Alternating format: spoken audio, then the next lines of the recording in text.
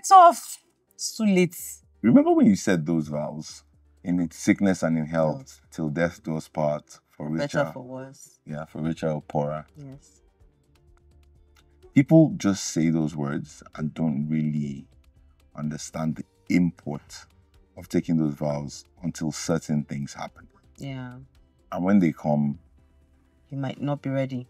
it might make or break your marriage. Yes. Today we want to talk about unforeseen Circumstances. circumstances in marriage. Welcome to another episode of Love and everything in between.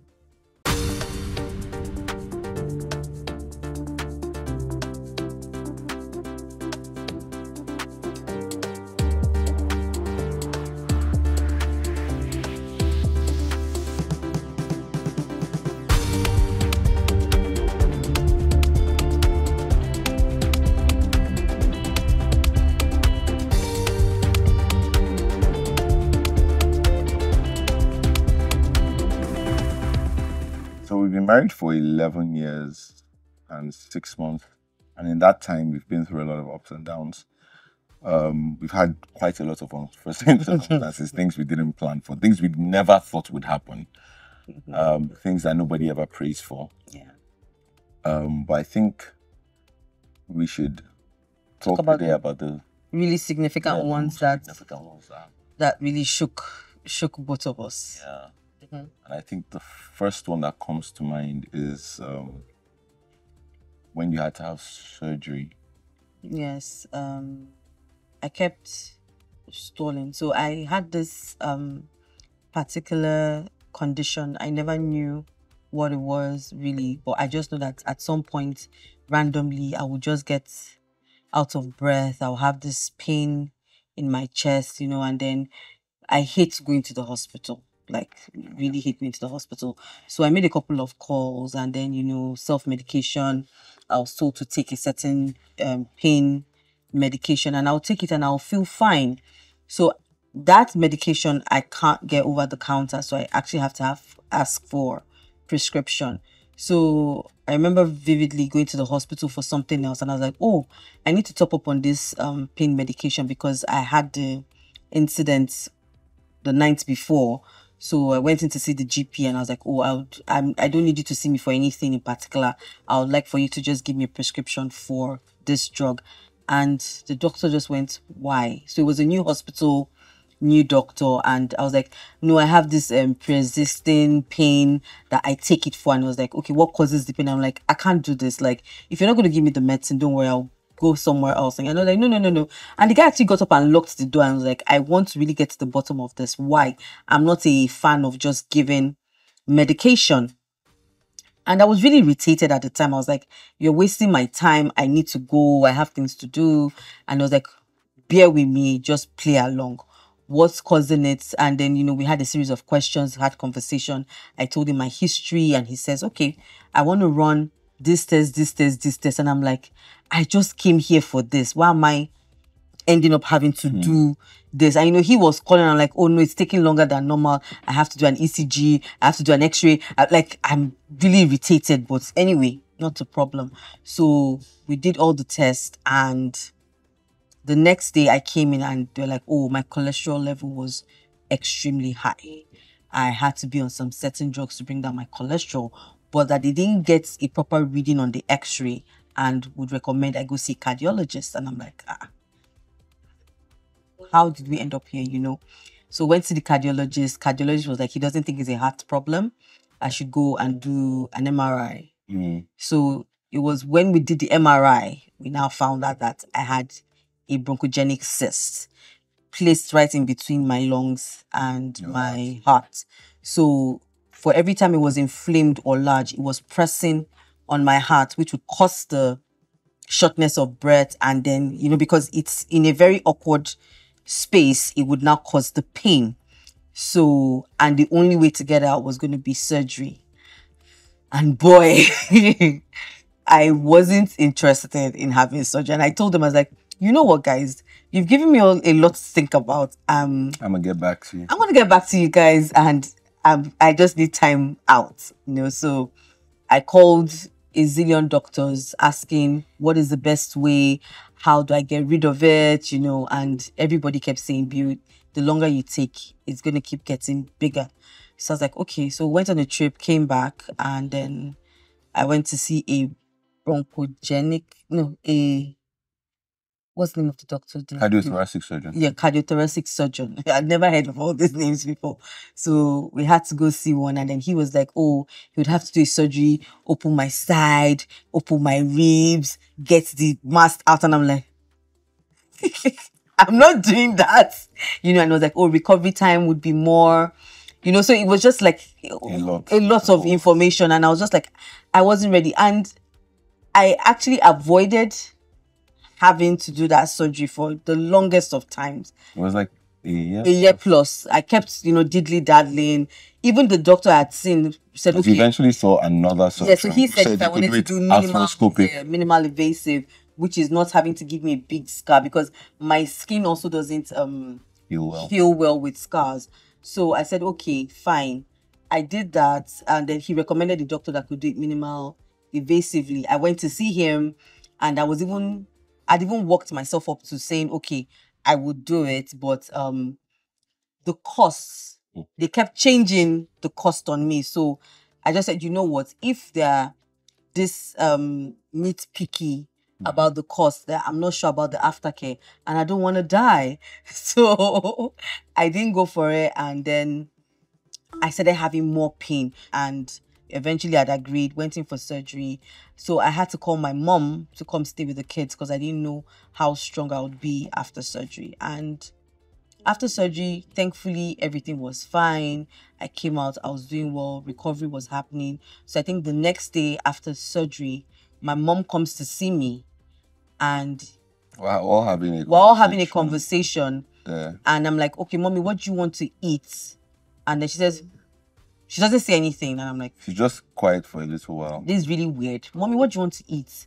And then the next she just goes, and then she just starts like, and she has a seizure right there. And I'm with, so she has tube taking out liquid fluid from my body. The drip is in her arm. And I'm everything. Like, I need to help my mom. So she jumps off. I jump off the bed. I take off my drip. To hold her mom. And I'm like, so I have her mom like in a seizure. She's, you know, pulling out the drip and everything. And I'm, you know, and everybody, it was just chaos. Everybody was freaking out. And then, but luckily we were in a hospital. As in, we were in the hospital. So the response was for quick. The doctors came. And then her mom just kept having seizure after seizure after seizure. And I was just like, okay. And then in her mind, she was like, oh, my mom is dying. My mom is dying right now. Like, I thought it was because of me. I thought maybe I'd stressed her, and I kept blaming myself. It turns out that she had this condition where basically she was having seizures, and she totally lost her entire memory. Like, completely. She didn't know who I was. She didn't know who we were. So it's almost like it was a reset. She was like somebody hit her reset button, and she had to start all over again. And I had been spending all the time in the hospital because she was in hospital. And then we had the kids. And then the kids she was the one that was supposedly taking care of the kids. And then she just, you know, has that situation, and it just became it was strange. It was strenuous on the marriage, yes, because I was supposed to be healing, and everybody was telling me, you need to recover, you need to recover. And I'm like, I don't understand what people are saying. If I'm recovering and then she goes, I will be in the house, and then what are people going to tell me? No. So with swollen feet, swollen arms, I was pacing a new hospital because I was discharged from my hospital, and I was taken to my mom's hospital, and everybody was just tired. I think at some point in time we had to see this. Right? Yes. When I was just in that logical place of, yeah, it was very annoying. Just let's fix the problem. You are not capable, so take yourself out of the equation. Situation, yeah. The children need to eat, they need to bath. I need to go, make sure that they get that done. Come back, make sure you're okay. Follow up with the consultants who were trying to figure out what was wrong with her mom, because I remember that we were trying to take her for an MRI, for example, and once you move her, she has a seizure, and you know they were trying. various medications. So it was just, It was almost like a trial and error. So it was just a really tough time because I can't break down and start crying or, you understand, being upset. I just need to sort it out. You're being emotional all over the place and not seeming to understand basic logic of sit down and rest. You want to see her, you take you see her, then you go back.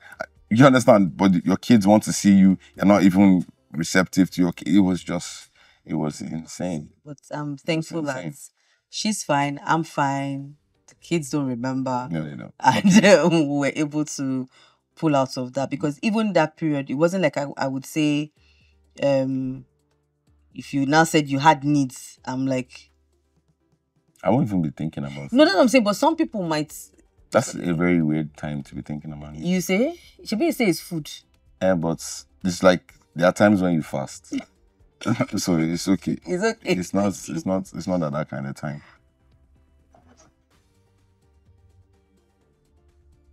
I think the second one was that was more. Yeah, that was a bit. That one shook us. Yes, a lot. Yeah. That was when I had surgery.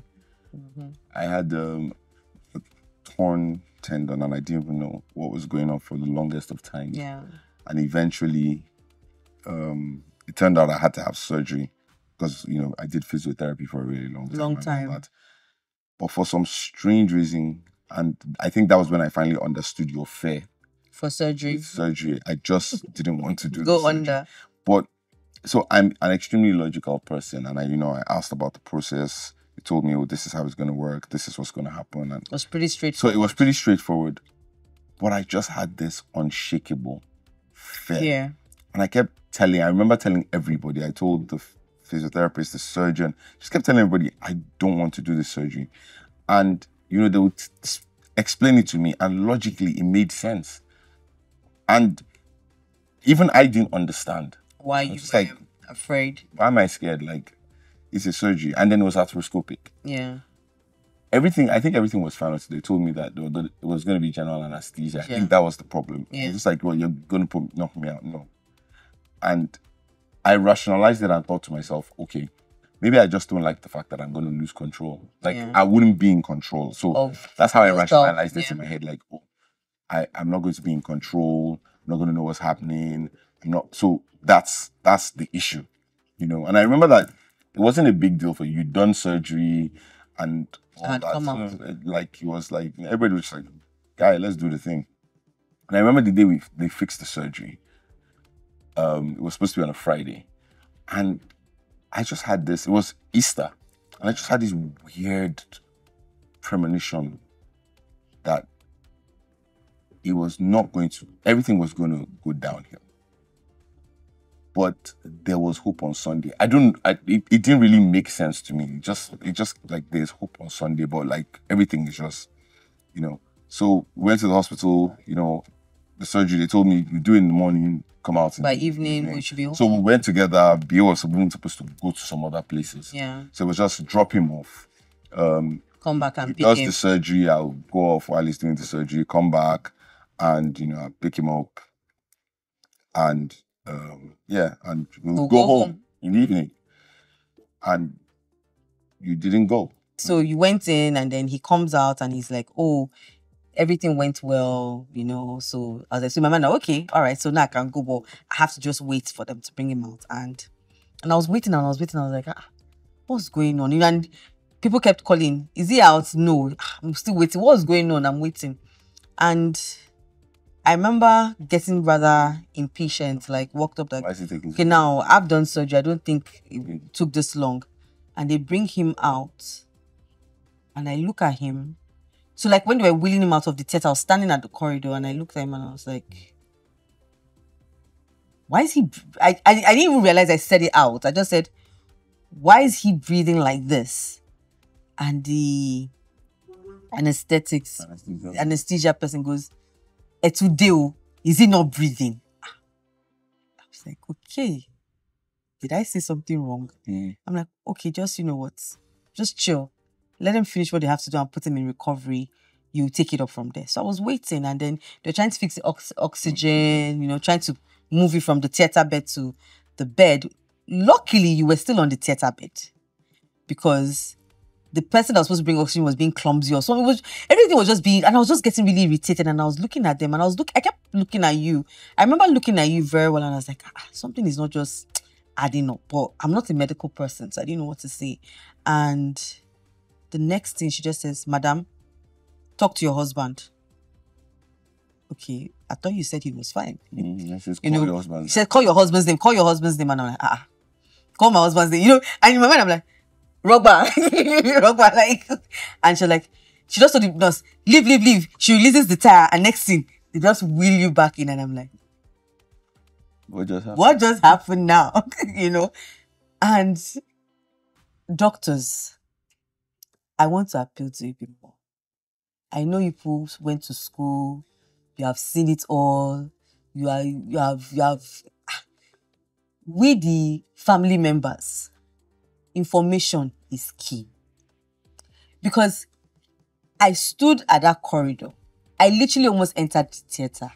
Like, nobody was telling me anything. Just running by. And they'll just come out, they'll run. I saw one coming with oxygen tank. Is that for my husband? No, man, it's not for him. And I'm like, what was happening? I just saw him, you know.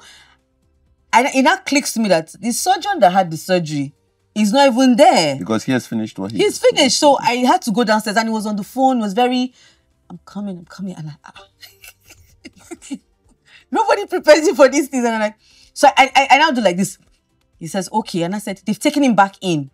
I don't even think I finished that sentence. He freaked out. The guy just freaked out and ran. I was like, okay, now definitely something is wrong. But it turned out that he had actually aspirated after surgery. So his lungs had collapsed. So he wasn't breathing. They were trying to resuscitate him. They were trying to get him to breathe. He wasn't breathing. So they had put him on the ventilator. But nobody told me anything. So I'm standing out there. I don't have information. Family members are calling. I don't know what to tell them.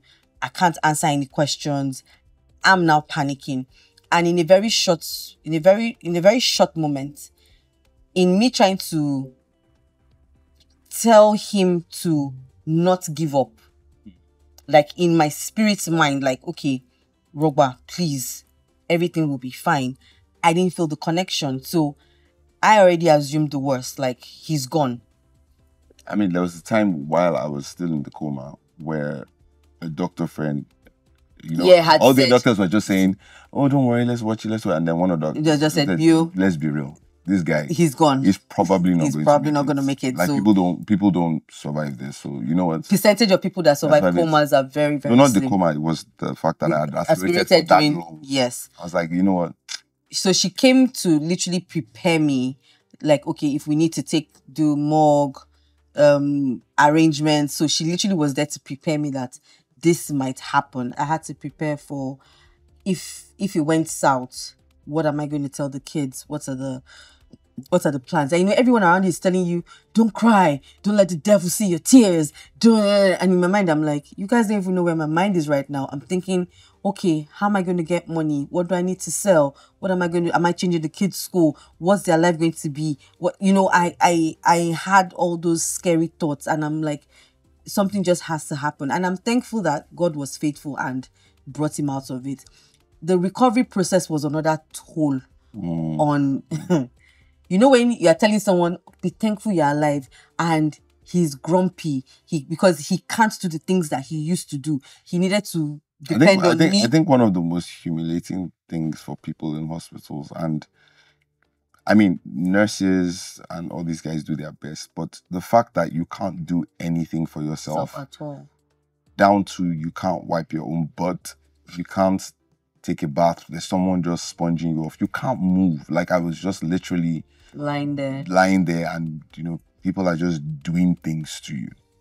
So it's not like they're doing stuff for you, but you feel like they're just doing things to you. So someone just comes, and the person shoves a needle into you, and your brain is aware, you're feeling the pain, you know, all that. So it was such a crazy time, and recovery for him it was long. It was long because It was almost like you also had It was like a reset. So, because I actually had to, I couldn't walk. It was strange. I couldn't walk. I couldn't control pee. It was just... Even your breathing. I couldn't, yeah, it was just so weird. It was a lot. And she was there constantly. I had to be the trooper. Constantly. Even I was saying, tired. No, I was like, let's do it. I'll be encouraging. You know, there's that, at least you are here. You are here. So you saw this one that it's okay.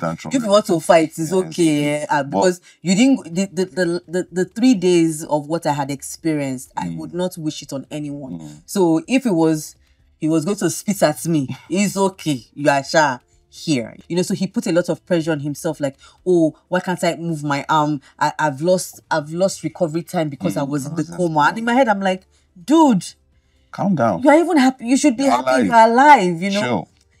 So it affected because I wasn't understanding the level, the drive to, you know, I mean, because I kept feeling like he was beating himself up too much as far as I was concerned. Like, cut yourself some slack. Your body is resetting. Your body is learning again how to do these things. Even using his laptop, it was a chore because we'll have to set it up, and then he was getting tired easily. It was frustrating for him, but I understood. And in all of this, as much as I was always caring for him, it was taking its toll on me because I'll be like, don't worry, you catch up on sleep, or you catch up on work, or you catch up on you just have to be here for Rogba. You know, he needs this, if he wants to lament, you need to be very attentive. You need to give it the emotion he needs. But nobody asked me, how are you? How are you coping? Now the kids are back home. You know, so it just felt like nobody cared how I dealt with it, because everybody was all like, oh, Rogba, oh. And then I kept feeling guilty about that. Yes. Like, I'm causing stress. I'm becoming a burden. I'm causing stress for these people. So I need to suck it up. Stop being a burden. Just don't be a burden anymore. Get yourself together. So, you know that phrase, be a man? It was drilled into my head as a child. It was drilled into a lot of people's heads. Like a lot of men, that be a man, be a man, be a man. So, you know, at that point, you're trying to be a man. You're human. Yeah. We're all human. There's no medal for... I don't know how to explain it, but just we're human. Let us be human. You will have stress. You will have frustration. You will need to cry. You will need to be upset. It's okay. Just don't dwell there. Yeah. But it's actually okay to let those emotions come through. So, and then eventually, once, you know, the worst of it all had passed, it now took like a concerted effort for us to actually say, guy, Auntie, bro, what happened wasn't... What has happened has happened. Right now, we need to figure a way to click back. Yeah. If not, you know, we'll just continue drifting apart, yeah. And we're able to do that. Thankfully, we had a really strong support system, family, friends that were there, and people, you know, that whole thing of it's just me and my wife. It's just my husband and I. I mean, it's good in the sense of, yes, you guys are a unit, but that support system is extremely important. You can't take it for granted. No. Without them, I don't see how we would have been able to come through either of those two situations. And they also made us realize that planning for the future is also very important because God forbid it had gone south. Nobody sits you down and tells you, yeah, you know, your wife might be in the hospital for an extended period of time. She won't be able to work or be able to do anything. Nobody tells you, oh, your husband might be in the hospital. Nobody tells you there's no income coming in. Nobody tells you might lose your job. Nobody tells you that your husband may die, your wife may die. Do you understand? Nobody tells you that. So there's a need to plan. So I think for us, what we now decided was to do... started planning. Yes, we started planning. Okay, if anything like this, because I think we had gone through too many things. I mean, even before these two things, there were just so many other things. So many. I lost my business at a point. Like I literally had No zero income. income, zero. Like everything I'd built just came crashing down in like maybe a week. Seconds.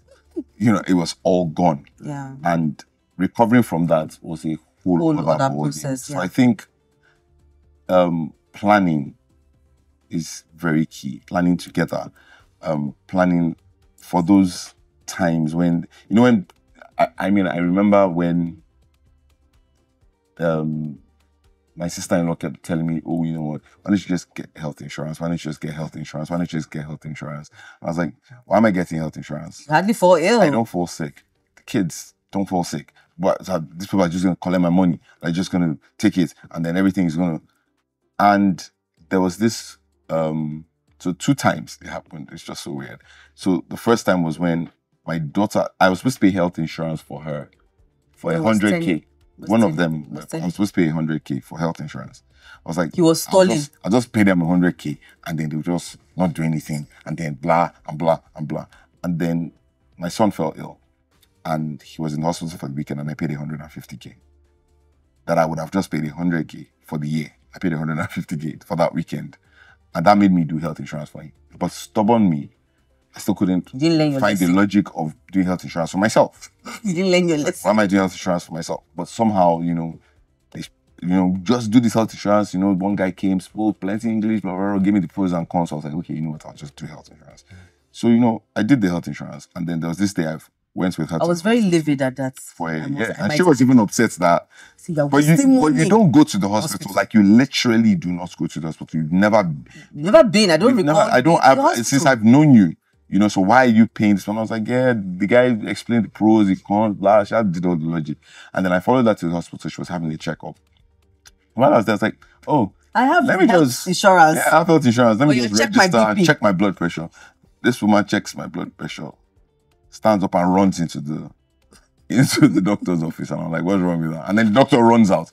And they're both like, you need to get an admission right now. Blah, blah, blah. I'm like, what's going on? And the next thing you know, I was admitted in hospital for like a week.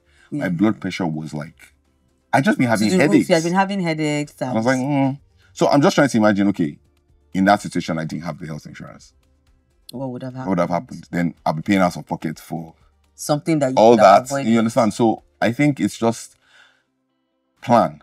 You really need to plan. You need to have a strong support system. You need to think. I don't want to say think the worst. So it's just prepare for the worst. I mean, plan for the best. But prepare Hope for the best and prepare for the worst, because it can happen. there's that whole. I've heard of it, but it won't happen to me. But it can. It could happen to anyone. So in conclusion, we've said a lot, but I think majorly what we've shared has been health related. Yeah. Unforeseen circumstances. That seems to be the most common, but a lot more there are a lot more other things that could happen. But we wanted to just share this too. And in conclusion, from what we experienced, what we basically would advise, or the tips we would give, would be planning. If your kids are old enough, let them know what is in place.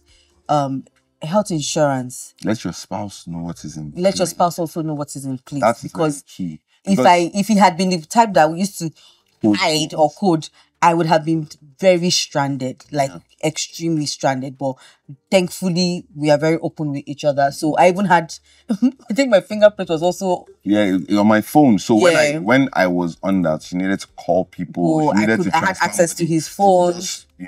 Use her thumbprint and all of that. Do what was necessary at the time. If she didn't know that, then she would be running around trying to figure out, why am I going to get money, or where am I going to do this, or where am I going to do that? Or who can I call? Units. So have these conversations. It's very key. Very, very important. Health insurance. Health insurance. A will. I know that will is a very sensitive. Will, trust, whatever. It's a very sensitive topic, but please, no matter how young you are, a will is actually very necessary. Just prepare. Prepare. On the next episode of Love and Everything in Between, we'll be having a guest on, someone who who ended up in an unforeseen circumstance, and we'll talk to her about how she's been able to handle that and navigate that process. So catch you next time.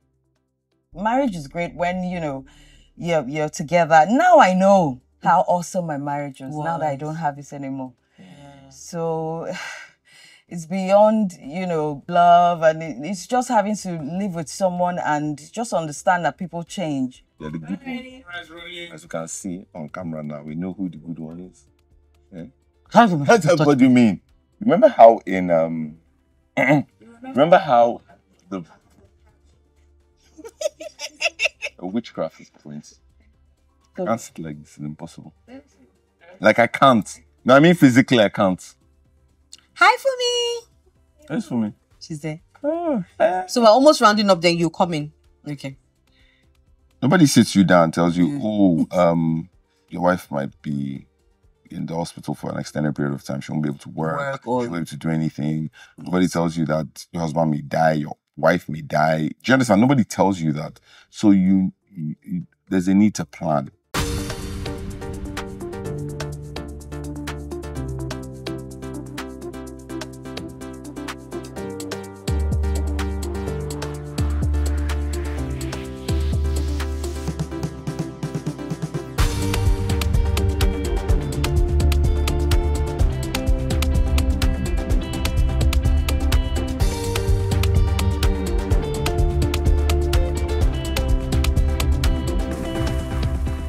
Talking about unforeseen circumstances, there are some other times in our life, in our married life, that we've had really big issues that have taken a huge toll on our marriage. And I think one of the issues that we've had has been with my mom.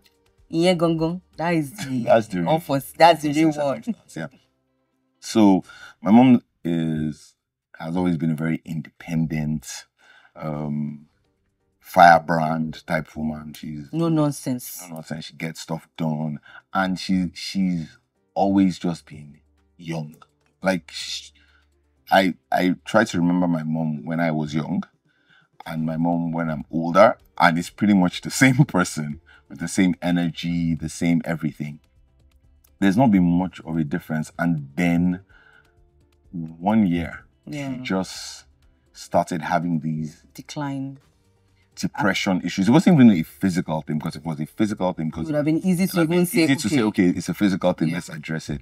But we just started noticing little things. She was paranoid. She started getting paranoid about certain things. She would be anxious about stuff, and all of a sudden we didn't pick up on the signs, and by the time we just kept thinking she was being difficult. Yeah, I'm just like, why are you being difficult? Blah blah blah. And then because obviously she's strong-willed and all that, we just thought she was being stubborn. So there was a lot of belief that she would sort herself out, you know. But by the time she was eventually diagnosed, when COVID happened was what now escalated. So yes, when COVID happened, now all these issues now became really pronounced. Yeah. And then after some time, we eventually figured it out, and then she got diagnosed, and we found out that she had anxiety and depression, and it was bad. Like, and the crazy thing, what they don't really tell you about mental health is the psychiatrist had to explain this to us. She's in her own reality. She has her reality. And that reality is as real to her as we are here. Our reality is to us.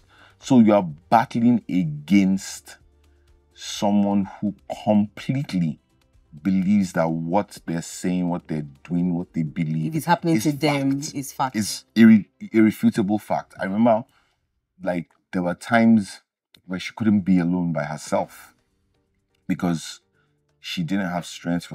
She was falling, but she would never admit it. She would, try to do things. She would try to drugs. Then you're trying to give her medication. She thinks she thought we were trying to poison her.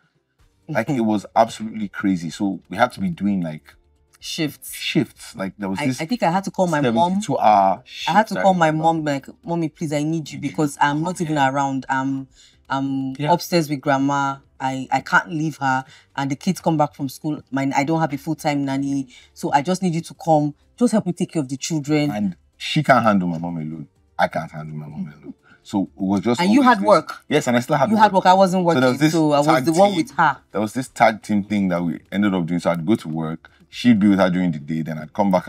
I'd be with her overnight. It was just completely crazy. Like really crazy things. Like she would. There was one. I remember one particular incident where she thought like her room was on fire. Yes. And there was nothing. She would come out.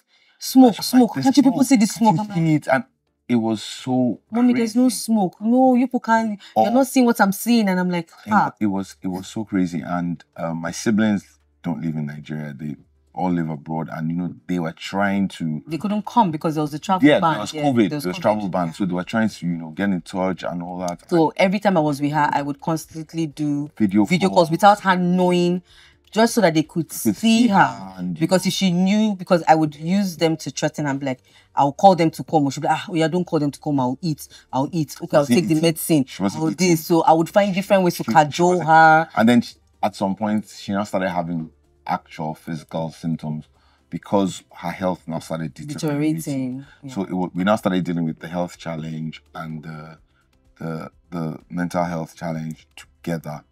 And it was tough. It was tough as a couple. And this is your family member. You can't throw them away. Yeah. I remember once when we had to have her admitted in the hospital, and it was a struggle. It was a very emotional because day. it now felt like we're leaving her, and then she felt like we were completely abandoned. I won't forget, she held on to me for so long, I shouldn't leave her. I promise I'll be good. I promise I'll be good. Don't leave me. Don't leave me. But that you have to keep them there. Her there. It was so crazy. It was emotional. It was a really tough time, and nothing prepares you for that. And I honestly can't say categorically, other than the fact that we are a unit and we had agreed to always face things together, how we got through that time. Yeah. Because it was even enough. The doctors had to advise us that guys, you can't expand. You can't do beyond what you can do, because if you don't take it easy, it will take a toll on your marriage. It will take a toll on your health. Yeah. Because there was that constant. It's a full-time job dealing with someone that like I said, if it was a completely physical thing, that okay, take this medication. I remember when they were trying medications because they don't really know which one is going to work, and then some medications will have it completely. There was one time medication they were giving her, she was fainting. She was hallucinating. There was one she was hallucinating. It was just insane, and thankfully, we were able to get through that by just agreeing that we'll be together. There'll be times I'll be short-fused because I'm cranky, I'm stressed, and I'm wondering why are you cranky? Yeah, and then there are times she's short-fused and upset, and I'm like, is where we are. What do you want me to do about it? That kind of thing. But we didn't allow the circumstance come between us, because we understood that we were not the enemy of each other. We're not fighting each other. We had a problem, a challenge that we needed to face together. We needed to try and fix it together. And I think that's how we were able to overcome, to get through that. Because if not, people have gotten divorced for less. And I feel like love is key. Love. I preach love. Like, love heals a lot of things. Love, it's not easy. Because love is not an emotion. Yes, you just have to act it. Like, I think people need to really understand, love is not an emotion. Yeah. Love is an action. An action. It's you have decision. to. Yeah. I am going to do this thing because I believe that this person deserves it. Even if they don't deserve it, not deserve. I believe that this person needs it. Exactly. That's it. Yeah. So, and strangely enough, till date, it is me who. Yeah. Do I have a cold? That's what should I take? Thing. I'll not be like, okay, it's not really a cold. But I think, okay, if you think it's a cold, let's try this. If she's going to the hospital, is Bio not coming? It's Bio that knows what's going on. And I'm always like, okay, but because even when I get, as in at times when I would just get short fused, and I'm like, no, you have to Bio that. Calm down. Hey, mommy, what do you want? So we now realize that, I think it's after that, and that thing they say about what doesn't kill you makes you stronger. Yeah. There's a lot of truth to that. I believe that our marriage is stronger because we've been through quite a number of things that because it didn't break us. We're able to hold get on stronger. tighter and be stronger. Okay. I believe that. So we have a guest with today us we yesterday. have someone also has been through an unforeseen rough, circumstance, unforeseen. and it's one thing that I think is my worst nightmare, and she has somehow been able to go through that, and I think it would be great to just hear from her and figure out and listen to how she was able to navigate that situation, or is still navigating that situation. So we have in our building on set with us Fumi. Awesome Fumi. Who's always looking fly. Beautiful. You're too kind. It's great to be here. Thank you for beautiful coming. setup. I'm excited. I'm humble. Thanks. You guys are my therapist for the day. We're happy. We're Promoted. happy. See that? We're happy. We're happy to help. Yeah.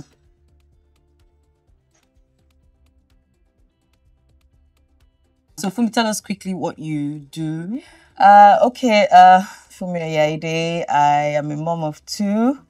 Recently widowed. I'm still trying to get used to that term to describe myself. Oh no, not so early on into the conversation. We'll get to we'll get to it.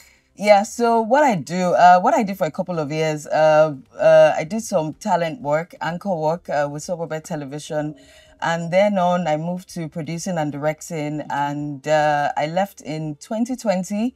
When the pandemic hit, because I was just over it. I was burnt out. I was tired. I was on a live show, breakfast show, 5 days a week. It didn't matter if it was Christmas. I had to be there. So, and I'd worked for 16 years straight through two babies. And my kind of pregnancy was, you see me at work today, and then you just hear, oh, Fumi had a baby yesterday. Wow. And then in 3 months, I'm back at work. So I never really had time. I never really took breaks. I loved the job, and, and I'm really grateful for that. All of that, that's just part of the things you go through in life that's kind of shape you. So I left in 2020. I was over it. I didn't care. I didn't want to work. In my mind, I was retired. So I didn't want to do anything after that. And then I just stumbled into esthetician life, and it became a permanent makeup, tattoo artist, and opened up a spa. I was soft life. I became my own boss. I didn't care, just doing my own things, and sometime this year I just got a call. Someone goes, Fumi, do you want to come back to media? I'm like, if the price is right, let's see how it goes. So I did a Zoom interview, and before you know, I got the job as entertainment producer. Oh, okay. So back into that life again. But it's not as hectic as it was. Honestly, it's like super easy this time. Yeah, because I'm even having to go to my line manager, like, can you give me something more stimulating, more challenging, so I don't, end up just crying at work because I'm doing nothing. Oh, okay. So that's it about me. What do I like to do? I'm very introverted. Forget anything you see, or maybe my tattoos or anything. I really like people. I like to be by myself. Is that weird? I'm weird. No, it's fine. It's fine. I'm sure you have a lot of people like you too. I don't like to go out. I just like to stay home. I do a lot of reading, meditating. I'm very spiritual like that. So I believe in energies. I believe in God and all of that, but I also believe in the universe and, vibes. Because that's what you can really pick up. It doesn't matter what kind of face someone gives you. You can always tell when the person has a good vibe, or not. Just kind of sense their vibe and feel their hearts and all of that. So, I think that's me. And then, which is weird because with everything that's happened to me recently, I'm almost kind of losing my identity and having to find myself again. It's really hard. I have, my thoughts are all over the place. No, it's fine. Get me just we'll rope you in. Right, please do that when you see me just, ranting.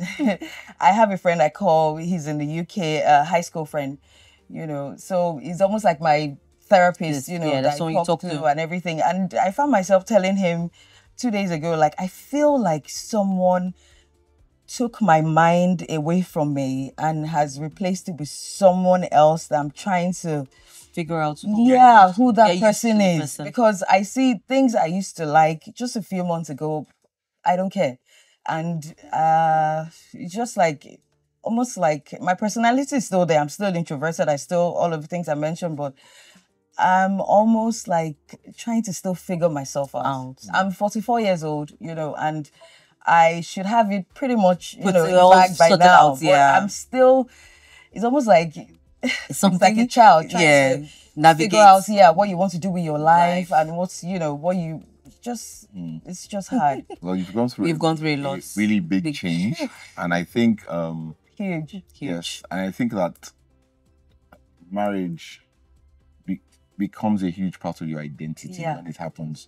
So as much as I'm Rogba, she's Bio, right. I'm Bio's husband. And if I were to lose that, it would be like, I can imagine trying to be a different person. Because I'm Tenny's dad. So there are these other facets of it. So you said what you've gone through recently, and I assume that you're talking about the fact that you've been widowed recently. Yes. First of all, what was marriage like? That's what nobody ever tells you. It's still death do us pass, sickness and health. We went through the whole sickness part. Okay, first of all, we're together for 19 years. We dated for 5 years, married for 14 years. So that's like a lifetime. Literally a lifetime. The early days were great, which is weird because when he passed, those were the memories that kept going. Yeah, because I'm not gonna lie, it was up and down, and lots of challenges. Marriage is just hard, but the good thing about it gets easier as the kids get older. Because no matter what your husband is doing, you look at your kids and you think, I'm not going to have it any other way. I was meant to be here. These are the kids I want to have. And it had to be with you. So I mean, marriage is great when you're together. Now I know how awesome my marriage was. Now that I don't have it anymore. So it's beyond love, and it's just having to live with someone and just understand that people change. He changed, I changed as well. And we're just able to coexist and live together. It was great. I have tons of memories. It was great. And just knowing you have a companion, and this is me that doesn't like to go anywhere. So he was that kind of person as well. So we really gelled on that. A perfect night for us to be, just order in and watch a movie. So it got me on tons of series that I know in my life. Even Game of Thrones. I mean, like, it was great, but I mean, it wasn't that your type of.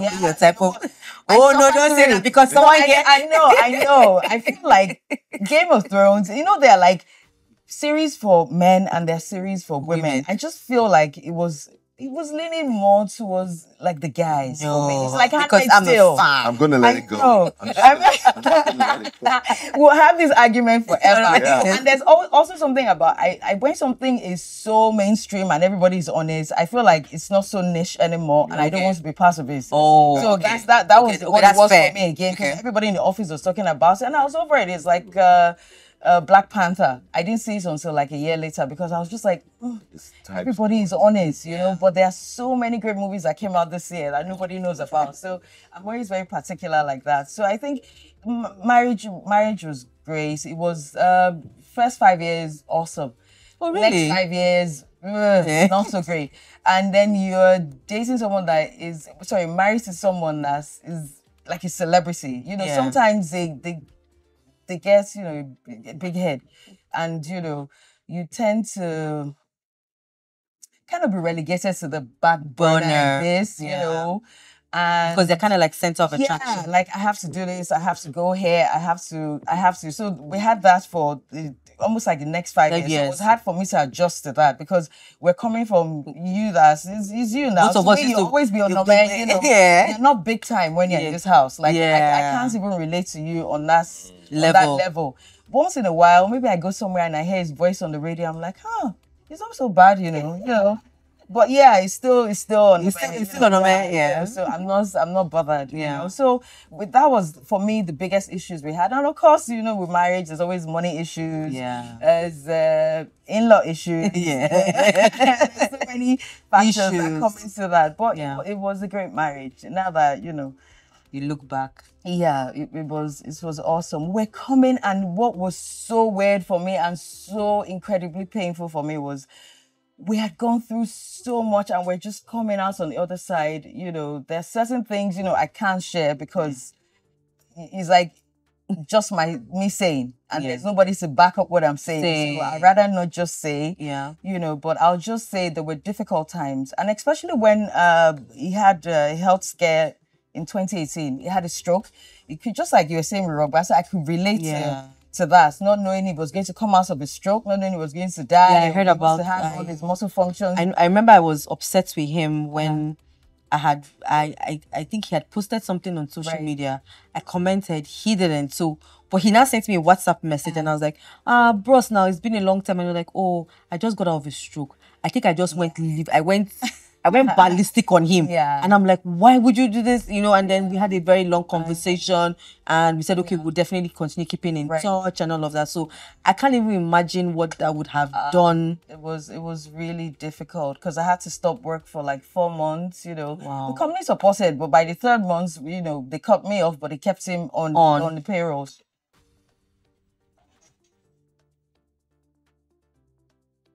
Everything you guys just shared with Rogba feeling helpless and, you could relate. We went through all of that. And for me, I didn't know if he was ever going to walk again because he could talk, he could eat, he could do all of that. So I didn't have to feed him, but I had to bathe him, I had to change his diapers, and all of that, which was crazy. And we had a physio guy that would come every day and help him walk. So in 4 months, he was back to walking, everything, diet was on point, everything was great. But then shortly after that, a couple of years later, of course, because he was retired, he wasn't big time anymore. So he kind of lost his identity, I think. And now that I think about it, maybe there was a bit of, mental health issues. At the time. He was kind of depressed. I guess he was bored as well. There was a lot of that. So he just... Because there was more free time on his hands. So he just, started eating a lot more. So we used to clash about that. I didn't help either because... like you mentioned, I'd lost weight. So I was also culpable. We're eating and, all of that. So it was just a lot to deal with. Yeah. And then when he passed, there was tons of guilt on my part. Like maybe I should have done more. Maybe I should have, called someone and said, insisted that, you need to our diets and everything, but when you yourself are not even living that lifestyle, it's really hard to say, okay, you know what, don't eat or don't, So I went through a whole lot. I mean, and his passing was so sudden, so unexpected that sometimes I still have to remember that there are times when I forget.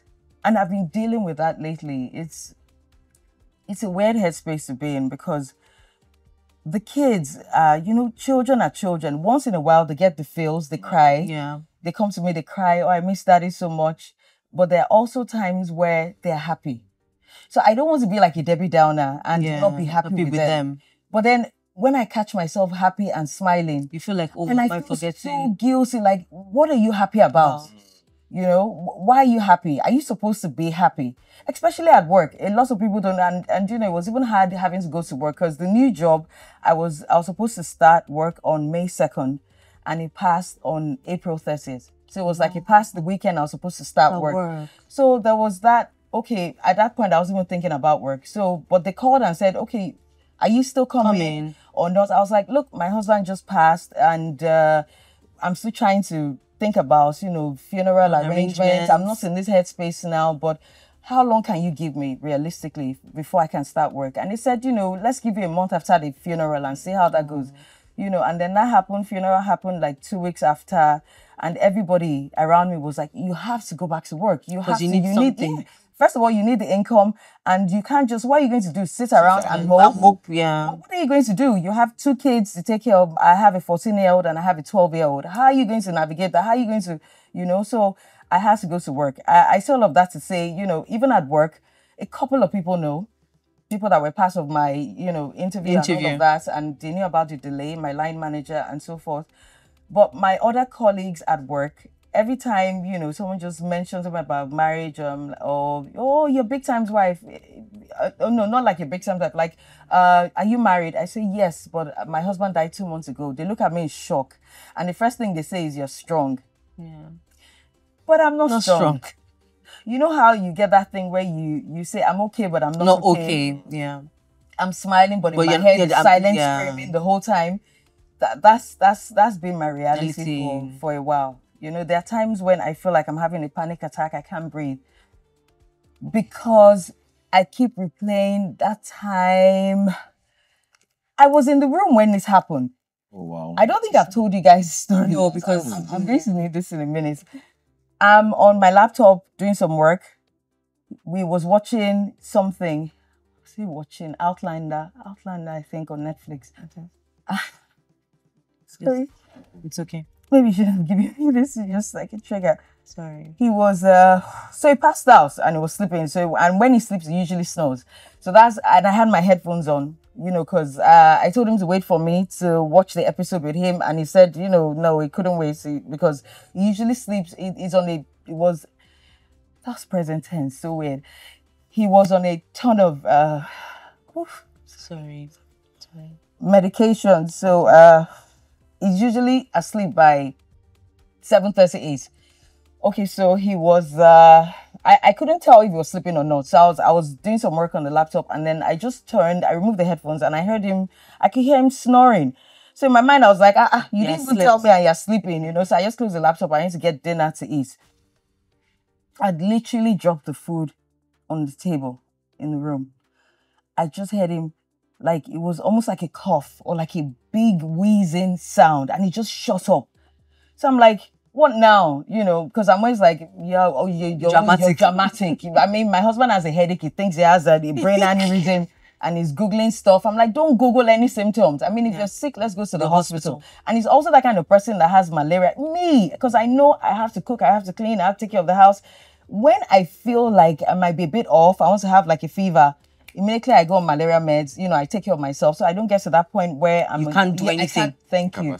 So, but for him, he gets to that point, so he's just on the bed shivering like, oh, I'm so sick. And then I have to take care of him. So in my mind, I was like, okay, so what now? And then I now saw he was like stretching, his eyes were bulging, and it was the weirdest thing, and then the next thing, they were calling me inside. They said the doctor called me inside. I didn't even know at that time he had passed. They didn't want to tell me. The next thing I saw, his cousin came and said, for me, Onome has passed. I can't tell you what happened after that. All I know is I heard my son screaming, no, daddy can't go. Daddy can't be dead, And then it was difficult. Hold. Yeah. You don't cut things like this. Don't cut things. Need a sweating. Okay, 3, 2, 1. You can't see it, Abby. Come on, do it. See. I'm not mad. See, I'm not mad. So, You've touched on, you've spoken about how... Hold. The garbage truck. I heard this since I was waiting for your signal now.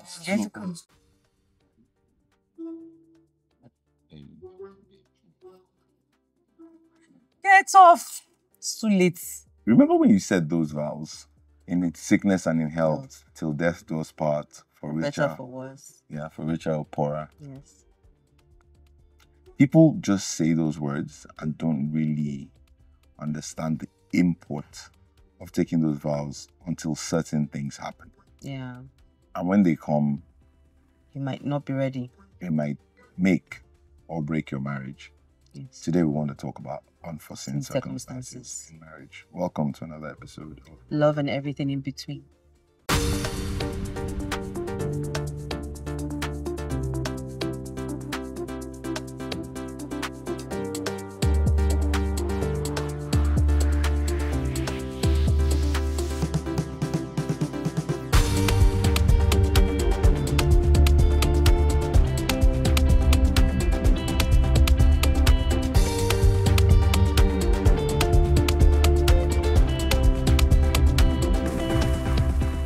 So we've been married for 11 years and 6 months. And in that time, we've been through a lot of ups and downs. We've had quite a lot of unforeseen circumstances, things we didn't plan for, things we never thought would happen, things that nobody ever prays for. Yeah. But I think we should talk about today about the really significant ones that really shook both of us. Yeah. And I think the first one that comes to mind is when you had to have surgery. Yes. I kept stalling. So I had this particular condition. I never knew what it was really, but I just know that at some point, randomly, I would just get out of breath. I'll have this pain in my chest, and then I hate going to the hospital. Like, really hate going to the hospital. So I made a couple of calls, and then, self-medication. I was told to take a certain pain medication, and I'll take it and I'll feel fine.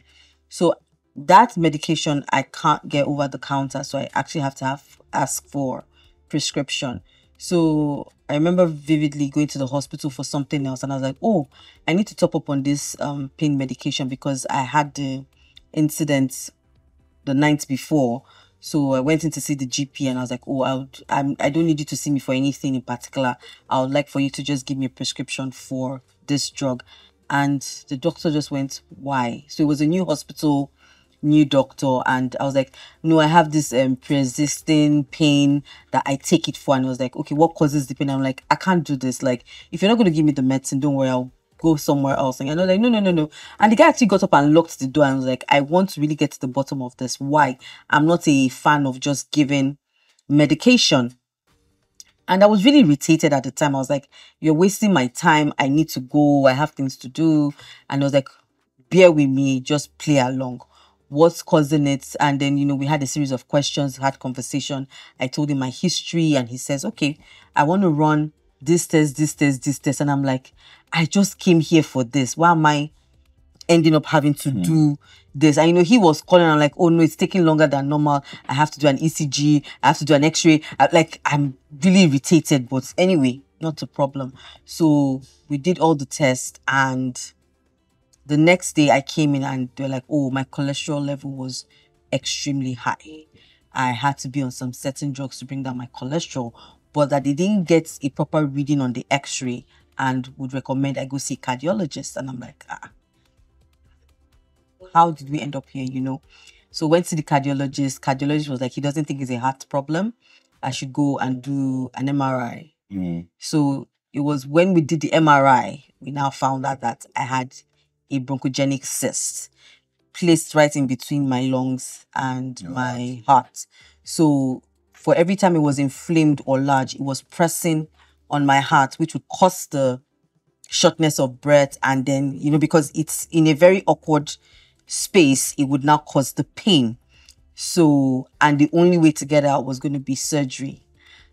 And boy, I wasn't interested in having surgery. And I told them, I was like, you know what, guys, you've given me a lot to think about. I'm gonna get back to you. I'm gonna get back to you guys, and I just need time out, So I called a zillion doctors asking what is the best way, how do I get rid of it, and everybody kept saying, Build, the longer you take, it's gonna keep getting bigger.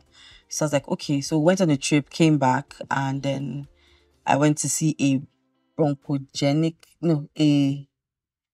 what's the name of the doctor? Cardiothoracic surgeon. Yeah, cardiothoracic surgeon. I'd never heard of all these names before.